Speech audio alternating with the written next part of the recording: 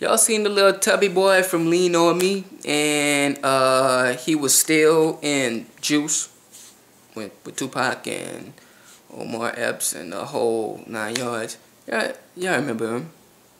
Why has this man been caught? I think he was in Above the Rim too. But why has this man been caught with 200 pounds of weed? Like, what the fuck you doing with 200 pounds of weed? Like, you going down, you selling that shit. Ain't no way you can make an excuse. You can find your way out of that. You got 200 pounds of weed, nigga. You doing some major distribution. You ain't about to smoke no 200 pounds of weed right now. You ain't got that many friends that you about to smoke with that y'all about to blow through 200 pounds of weed right now. So his ass going down with the intent to sell.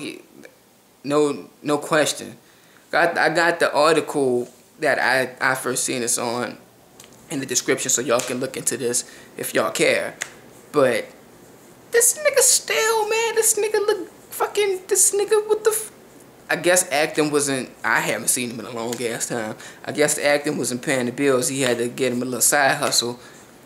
Well, I should remove the lil out of that and probably side. That motherfucker was doing it fucking major if he was moving all of that shit. Buying that much at one fucking time. But, that's some crazy shit. You see these niggas on TV and you think these niggas done made it. You think life is all to the motherfucking good.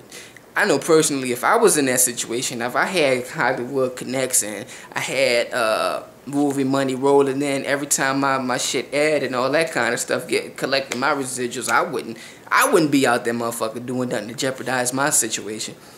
That shit is, I'm sure, is a whole lot better than where I'm living at right now.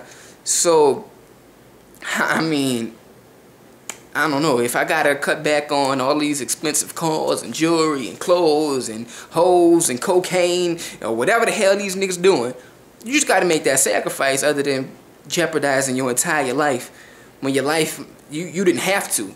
Like, when you got these dirt poor ass niggas in the street doing that kind of shit, it's like they got to. Like it's either that or they starve. You can kind of understand why. But when you don't really need that shit like that, what the fuck are you even doing? But hey, I guess he was just trying to get the juice. He was trying to get the juice from Q. I think it was Q who had the juice. It's been a long time since I've seen that movie. But check it out. It's in the description if y'all give a fuck about it.